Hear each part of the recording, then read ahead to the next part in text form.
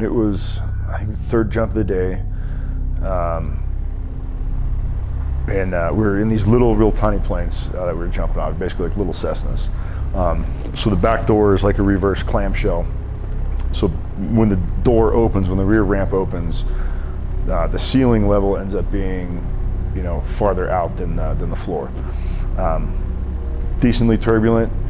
On that day when I was doing the jump, I was one man out the door in the stick, which just means you're the first guy that jumps in your group of guys that are jumping.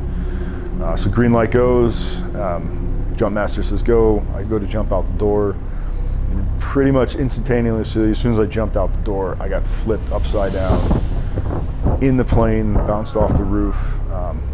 I had a cord of some sort wrapped around my neck, and then there was another one that was wrapped around my left leg. The one that was around my left leg, it snapped my femur in half, you know, shot it out the back of my leg, so basically being a compound femur fracture. As I woke up to the jolting of my chute fully, you know, expanding and gaining lift.